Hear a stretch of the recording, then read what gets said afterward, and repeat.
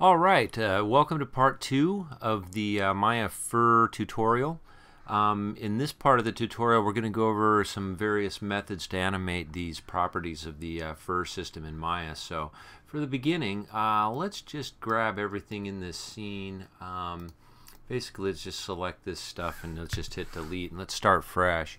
What I want to do is come in here and just create a, let's just create a NURBS plane. Right in here, I'm just going to create a plane, and we'll just sort of bring it out to there and maybe scale it up a bit more because this is going to be our grass. So I'm going to put that like that. And what we're going to do is create a NURBS sphere as well. So I'm going to click on the grid, create a sphere, and there we go. Basically, we're back to ground zero with our various objects that we're going to attach some fur to. So before, I told you that you should be in your polygon set. Well, actually, that's not true.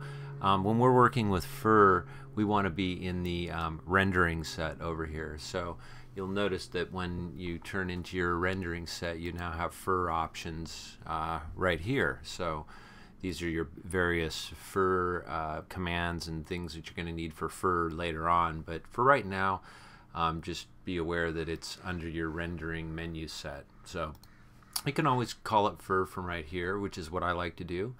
And right here is where the grass preset is. So let's take our plane and let's just attach a little bit of grass to there to begin with. There it is. We'll attach the grass. As you can see, it's kind of sparsely populating the area. And if I come up here and look at what our density of that grass is, that's kind of the first thing I guess that you should start with as well. You know, you can have your colors and things like that, but we didn't really go over density in the first tutorial, so here's where we're going to show you what's up with that. If I switch this density from, say, like 10,000, and let's do a quick render view. That was kind of what we left off with. I'm going to do a render. And essentially you're seeing the plane down here with only say 10,000 mode. But we're going to switch that density up to something more like, say, 40,000. So let's give it like 40,000. And what we'll do is do another render here real quick. And as you can see, it has a lot more grass going on there. So that's great. In order to see this a little better too, sometimes you might want to create a light. So in this case, we do have a light on here. So we'll just bring its intensity up a little bit, and let's see what happened with that. I'm going to go through here and do a quick render. Okay, so our intensity, by bringing it up that much, is a lot, and you can see where it's casting shadows and everything. We may or may not want that. For the moment, I'm going to bring the intensity of the light down a bit, and we may turn off the shadows. You know, depending on what's going on here, I can go ahead and decheck the use depth map shadows for my light, and let's just see what happens when that happens. Okay, so now you can see that the grass is on the plane, and this is just a normal Lambert to begin with. So let's switch that up first. Let's come over here into our hypershade, and if you can't find your hypershade, it's always under your rendering editor, hypershade, and sometimes it shows up, sometimes it doesn't. Well, there it is. Let's go to the hypershade, and there it is. Okay, so you can see where I have Lambert 2 right here, and essentially that's what we want to assign to our plane. So I'll just go ahead and right mouse click on that plane, assign existing material, go to Lambert 2, and now we kind of have a better color to start with. So I'm going to go ahead and minimize that hypershade and come over here, and we'll do another quick render. And now you can see where, you know, there's a lot more grass. If we come back into our grass attributes here, and instead of doing, say, 40,000, and we do maybe 60,000, you'll get the idea that essentially it's just going to add more grass. So that looks pretty good for now. We're not too concerned with how it's looking, more like how we're going to animate these properties. So I'm going to go ahead and click on our Let's click on our sphere up here. Now to this sphere, let's maybe assign this something a little different. In this case, maybe we'll assign it the let's give it some squirrel. All right. So there it is. You can see where the squirrel is. I'm going to go ahead and up. Well, we don't need to up the density yet. What we want to do is do a quick render, and we'll see what that looks like. Okay, so there's kind of what the squirrel looks like. Okay, so let's set it up to a little bit different angle. I'm going to come over here into my general menu set, and we're going to just sort of move that around a little bit, maybe make a little more, come to a little bit better angle, maybe move it down a little bit, and maybe come a little closer to the ground there, to the grass. So now, if I come into the render view, let's do a quick render in this angle. And you can see where we have grass and then we have our squirrel there. So with those two chosen, let's do a quick render. We're going to animate some of these properties for the grass. That's kind of the starting position for the grass, and that's the starting position for our squirrel fur. So what I'll do, let me minimize that view. Come back here, and we have a 300 frame animation. So essentially what we want to do is animate the properties for this grass over 300 frames. So I'll go ahead and let's choose our grass to begin with, and I'm going to click right on there. You can see where it highlighted the grass. Now up here you'll notice if you're in your grass mode, it'll give you the color and everything else, but what we really want is we want to get to the attributes that we can keyframe and adjust. So what I'll do is I'm going to come over here and hit the attribute editor, and as you can see, we have the fur feedback, we have the shape, and what we want here is the input. This is the grass one. I'm going to click on there, and now this gives me all of the properties that I'm able to keyframe. Some that you can't keyframe, density for example, I don't believe you can keyframe. I could be wrong, but I've tried it and it doesn't really work. So anyway, if you come down here, you'll notice that we have all those basic attributes that we can keyframe. So just a simple explanation on how to do that, and remember, all of these can be keyframed for whatever you want over time, but I'm just going to go with basically a 300 frame animation and keyframe the grass growth from this point, which is where it's set at its length is 2, and let's click on that to activate it, and make sure that you're at the first frame in the timeline. Hit the S on the keyboard, and that sets a keyframe for the starting length. Now we're going to bring this all the way up to the end of 300 frames, and let's bring this length up to say maybe say 6.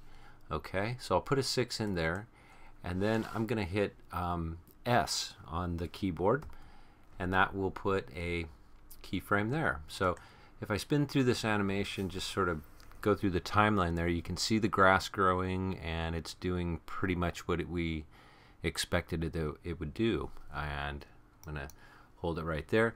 And now if I come into the render view, we'll take a quick render. There's what we had before, and this is kind of what we have now. My light is still a little bright, so I'm going to come over here into the outliner, and let's choose our point light first, and I'll go over here into its tab and reset this intensity. I'm going to bring that intensity down a little bit, and let's see what that looks like. You're going to spend a lot of time on rendering, so yeah, that kind of makes it look a little bit better. Okay, so anyway, we have that grass growing now, and that's essentially all there is to it. Let's come up here into our hair system for the squirrel, and that's the squirrel one. Let's go over here, and we're going to look for that input, and I'm going to click on that, and it starts out at a length of 0.8, and let's really whack this out. I'm going to click on length there. Let's set it back to the very beginning of the animation and hit S on the keyboard, and then let's bring it all the way to 300, and at 300 let's take that length up to like 9 or something like that. So I'll just, instead of 0.8, this is going to be a full-on 9. Alright, And we may even want to go a little larger than that, so let's try it maybe at 15. Alright, so now that has a lot of growth. Let's even give it a little more. Let's make it go up to 20. Alright, so there we go. So I'm going to hit, now that I know that that's what I want to hit S on the keyboard to set a keyframe. And in conjunction now, you'll see where everything is growing. We have the grass growing, and we have that squirrel fur growing. So that's essentially the concept behind you know, keyframing some of these things to do various stuff as it's going through its animation. So let's come back here now. Let's try something a little different. As we're going over, let's take the Scraggle, and it's at a 0.2 right now. So let's click Scraggle, bring it up to the very beginning of the animation, hit S on the keyboard, bring it up to 300. And by 300, we might want this Scraggle at, say, like maybe a Scraggle value of 5.0. So I'll hit some Scraggle. So that's kind of going to be where what it's going to do over time is it's going to grow, and it's going to shrink into being all scraggly like that. So I'm going to go ahead and hit S, and we'll see how that works on there. Okay, so as you can see, it sort of clumps to the surface and does its thing. It's not really what we want, so I'm going to go ahead and we're going to reset that keyframe. So at 300 right here, let's take that Scraggle frequency and let's actually readjust that to like maybe 1. Okay, so there it is. So I'll put a keyframe of S here on the keyboard. And now we'll let it grow out for a little bit, and as it grows over time, it starts to get a little scragglier and does a little bit stranger things. And that looks pretty cool. Alright, so there you go. You know, you can basically keyframe anything in here, just like that. It's a very simple concept, and the more you play around with it, the more you'll get familiar with easily and quickly setting, you know, some of these various properties. So that's essentially how it works, and you go ahead and play around with that, and then you know, see what all these different options do. If you go into your fur set, of course, a lot of these different furs are going to react a little bit differently, and remember, you can always take a surface like your hair there, your squirrel feedback, and like at a later point, let's say we just let's say we go back to here and we go to Squirrel 1 and presets. Remember, you can always come down here and add some kind of strange properties to it to blend. So let's do a 50% porcupine blend. Alright, so that changes things up a little bit. So if I were to go back and play the animation now, it's going to use that porcupine blend, and it's also going to add it into, you know, the animation. So there it is. So let's take a quick render view, see what we got now. And do a quick render, and you can notice where the grass looks a little, it's too formulaic. So, you know, you might want to work on adding some, you know, various properties to that to kind of give it a little bit more of a better blend, or a natural looking blend. So that's it in a nutshell. So that kind of gives you an idea of, you know, the various properties that you can animate and how to do that quickly and efficiently. So there you go. I hope you learned something, and stick around for another tutorial, and remember, read a book, and do your dishes and whatever. Okay, thanks for watching. Talk to you soon.